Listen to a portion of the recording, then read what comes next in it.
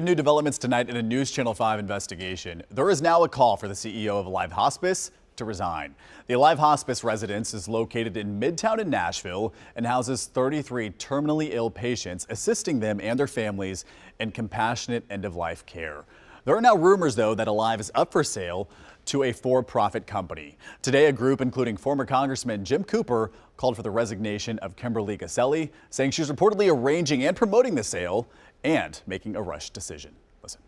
Ms. Gaselli had a moral obligation to include the community in a decision that significantly altered Alive's mission, but instead chose to exclude all other voices.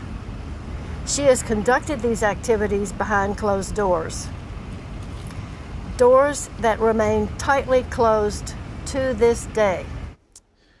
And that there was Susan Simmons, a past chair of the Alive Hospice Board who currently serves on the advisory committee. She pointed out that Alive is doing okay financially, according to the latest annual report.